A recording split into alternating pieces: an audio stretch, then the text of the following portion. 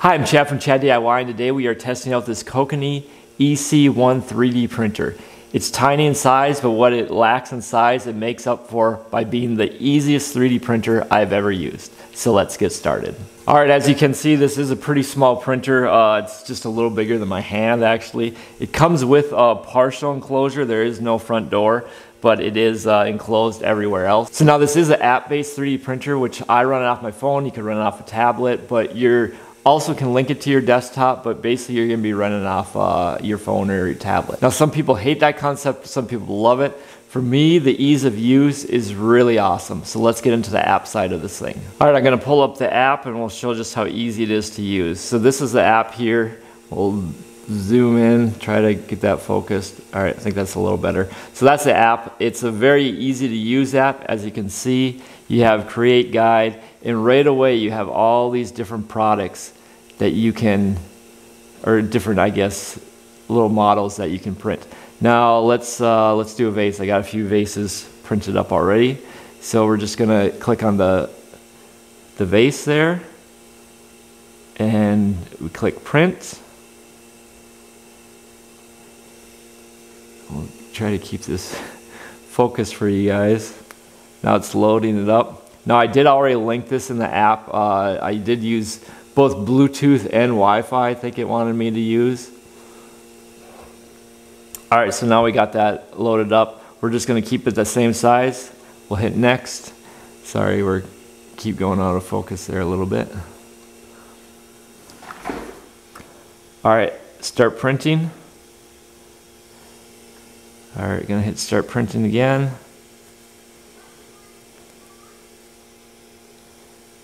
And then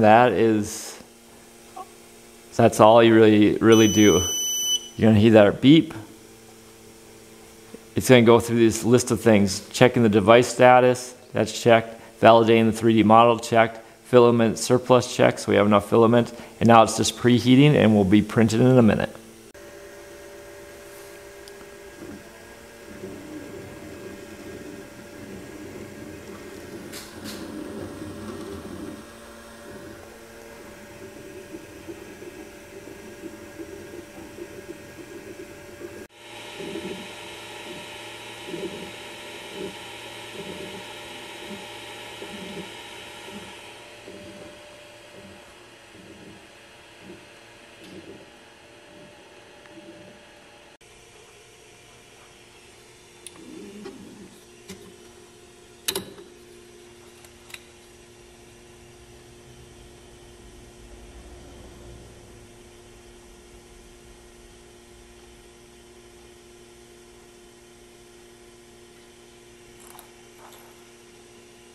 All right, so here's the vase, turned out really nice. Now the incredible part about that whole process is just how easy it is. I was literally able to click that vase button, just go through the process. Really self-explanatory how to do it, and you're printing really fast. And now you're definitely not limited to the items that they have in their own catalog. You can easily import your own files, so STL files. I did that with this tiny little camera here, so I had a large version that I created in Fusion 360. And I imported it into the software online, and then I was able to get it on my phone app. So you're definitely not limited to just what they have for you to choose. You can also go to websites like Thingiverse, download files there, and be printing away on this in no time. So in a typical 3D printer, you would have to go through a slicer program. So you download your file. A lot of people use Cura, and you put in the slicer, and then you have to make all your adjustments for the filament, for the temperature of the bed. Like there's a lot of little adjustments, how much infill and everything.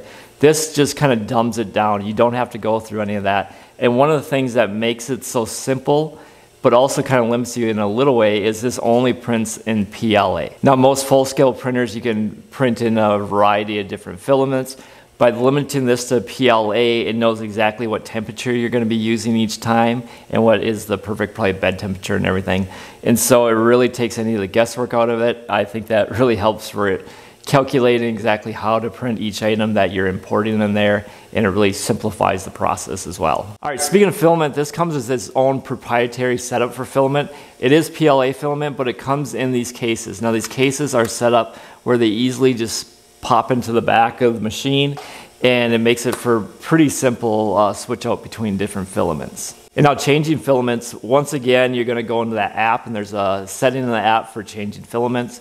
It's gonna ask you some questions. It also is gonna want you to scan a barcode on the box of what the filament came into. So keep the box if you wanna go that route.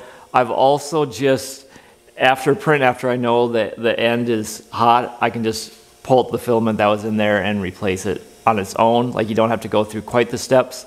That's probably not the official way to do it. The official way through the app, and it'll actually back out the filament with the stepper motor or whatever. And so that's probably the recommended way, but there's also a few ways around it as well for replacing it. Now these filament packs, they're around $20 mark, which is about how much you're gonna pay for the rolls of filament. You get a little less filament in these packs compared to if you get a bigger roll. So there's kind of a, I don't know, it's kind of a balance there where you get a little less filament, but it's probably easier to change that way. And it's kind of an all-in-one system. And they're really focused on, I think, making this as easy as possible for beginners to get started in 3D printing. Now obviously this is a pretty small printer. Let's pop out that bed size and just kind of see exactly how it is. Now this is a magnetic bed.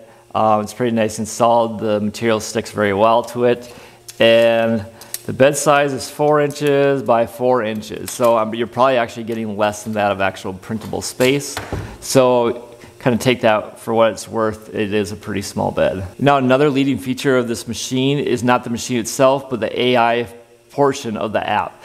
Now the app is set up to where you're going to be able to do modeling by just taking a bunch of pictures going around in a circle. This is in beta testing. I tried it, I just could not get it to work correctly. I know they're still working on improving that function, as well as creating your own avatars just through pictures. So it's exciting to see that technology eventually without having to do the actual 3D modeling like in Fusion 360, because that's definitely a learning curve. But to just be able to do a variety of different pictures to create that model is really exciting to see where the future might go with this thing. Now I'm excited to use this more and more in my shop. I have the larger 3D printers, but just the ease of use, and especially for smaller things like this, I think it's going to be terrific. Now I know the target audience of this machine is, I'm guessing, probably younger people, especially your first 3D printer. I'm guessing anywhere in the range of 8-year-olds and on up, especially if your 8-year-old knows how to use a smartphone. This is going to be a great first 3D printer for them. They are going to be limited maybe as they grow in their 3D printer experience, but then they can always upgrade to a bigger machine. But just starting out, I think this is going to be a hugely popular machine for younger people. All right, and that being said, if you do have any questions on this Kokoni 3D printer, please leave them in that comment section below. And as always, we'll see you on the next one.